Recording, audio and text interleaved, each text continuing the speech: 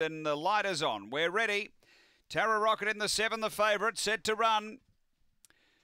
Ready, racing, Tara Rocket out pretty cleanly. Speed, Nipazar's driving hard and going to the inside. Euro Fabio's going to boot up and lead. So Euro Fabio, the one that's been backed out a length or so. Tara Rocket immediately onside. A couple away, Nipazar. Then Two Hands George, Skylar Jenner. Aston Athena back at the end. They're sort of half tangling a bit up front. Tara Rocket now gets to the lead from Euro Fabio.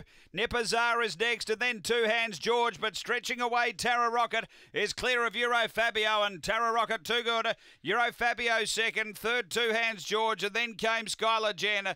They were followed by Nipazar, and Aston Athena was back at the tail end. Time here around 30 and 20. Too good.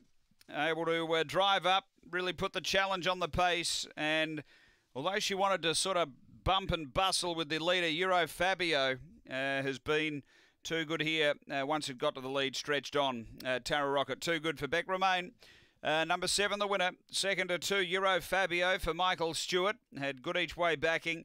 And third to 1, Two Hands George for Tim Richards. It's 7-2-1-5 after.